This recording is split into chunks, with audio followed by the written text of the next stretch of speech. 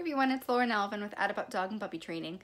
Last quickie in the chain of recalls. Look at my rainbow. Ooh, I'm in my book nook. So this one is about reliability. They're all kind of about reliability, but what you want with an emergency recall is the ability to say the magic word and know that your dog is going to come.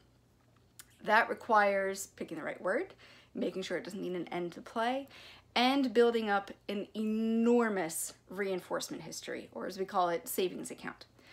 So you saw in the first video, I pay dog 3 super high value payments, food, in a row when they get to me.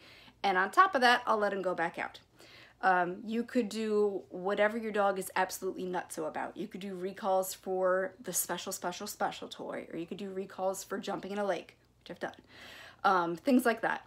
But it has to be super amazing $1 million reinforcer. Whatever that reinforcer it is, it has to be one of or the very best things your dog could ever possibly think of partaking of.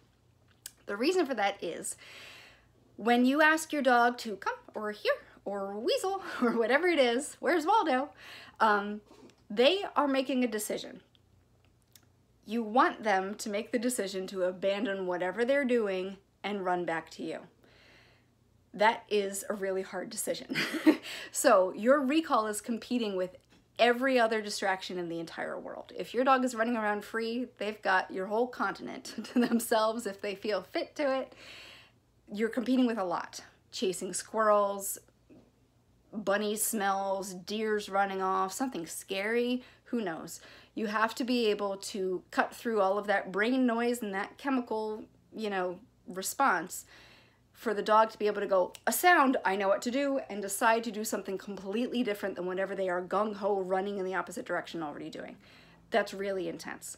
But that means that we need to build our way up to it, and the savings account has to be huge. They have to go running after a skunk, they hear, here, and they go, skunk $1 million, but mom's put $1,001,001 in that account, so I'm gonna turn around and go back there. That's a decision they have to make. It's not because they're greedy or selfish, it's because dogs do what works for dogs. And behavior is a tool that animals use to produce consequences. 2 old Training Tip Tuesdays you should go check out. So they're making a decision. They have to go, what's in it for me? All right, I'll do that, it makes more sense. The other thing about this is, oops, my arm's getting tired. The other thing is you have to build up that ability. So they're not gonna know, even if you put $7 million in their account for coming in the yard, that's not the same as coming away from, mid-run after a skunk, or coming away from a body of water, or coming when they're sniffing something, or anything else. So you have to gradually mix in those distractions to make your practice look more and more like real life. So in Beginner Good Manners class, the very first week, we start with the dog on leash and we're just running back and forth. We say, dog, word, run, run, run, pay $3 million. Dog, word, run, run, run, pay $3 million. You're going like 5 or 6 feet back and forth. That's where it starts. And then you add in some more distance. And then you sprinkle something on the ground so they're not expecting it. And then you ask them when they're, actually engaged in eating it, or actively engaged in rolling something, or they can't see you, or you say it angry because you're panicked, or all these other things, and then you take it outside, and then you take it outside when the dog neighbor is out, and then you take it outside further, and then you take it outside when there's skunks a mile away, and then you take it outside when they first see a skunk but before they start running, etc., etc. You have to mix in all of the bits that are going to be part of the finished picture so that they can do that when you get to the point where they're able to do a finished picture. You can't jump from kindergarten to graduate school and expect them to be able to do it. If it's an emergency and you've only been practicing that word for a day, use it. Do what you gotta do to get your dog back to you and safe. But don't expect it to work, and don't go around saying it in order to pay them in different ways until you know you are willing to bet $100 at least that they will come back to you.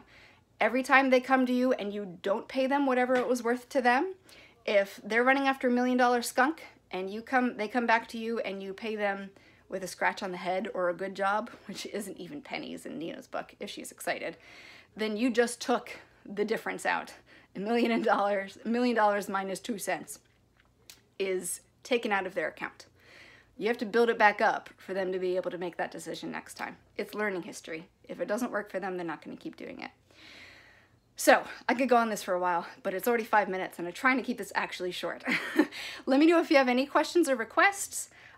We have puppy class openings for the next session starting September 15th.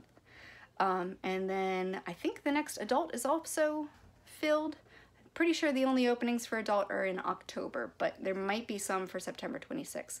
Adults fill up fast, so grab it if you want it. October is going to be our last one of 2018, so last chance before the new year. Get your dog signed up.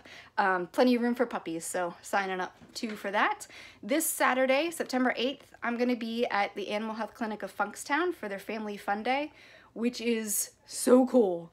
If this was around when I was like 10, I would have been all over it.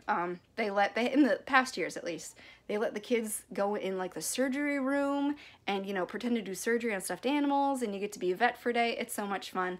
And I'm going to do a kid and dog safety presentation on how to be a tree. So it's getting shaky. My arm is tired. I need a tripod. Take care, everyone. Bye-bye.